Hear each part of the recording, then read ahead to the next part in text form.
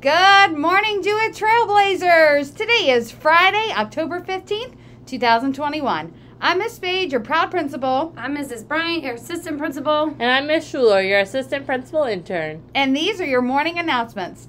Please join us for a moment of silence.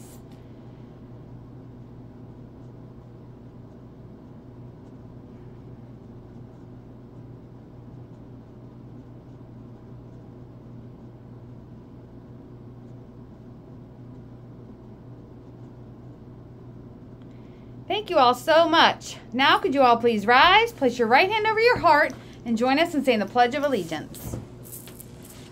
I pledge allegiance to the flag of the United States of America and to the republic for which it stands, one nation, under God, indivisible, with liberty and justice for all.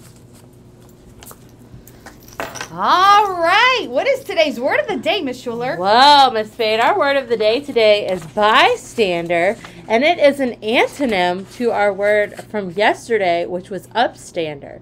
So a bystander is somebody who sees something going on that's probably not great or something that makes them uncomfortable, and instead of being an upstander and doing something about it, they just kind of walk by and pretend that they don't see it or don't really help out.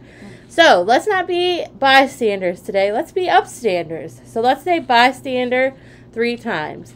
Bystander, bystander, bystander.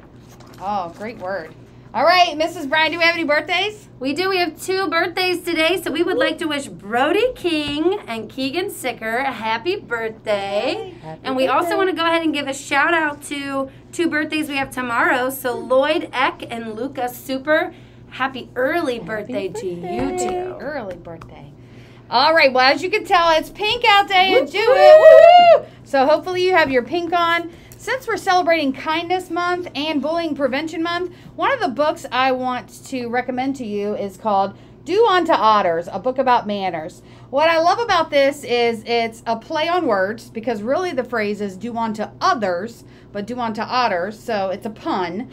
I also like that it focuses on saying kind words and using good manners, like excuse me, because I think a lot of bullying could be avoided if we were just nice to one another and use good manners. So if you want to check this book out, it's right outside my office, okay?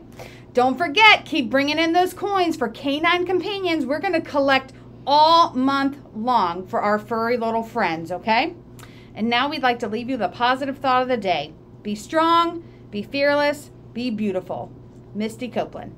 Have a legendary day.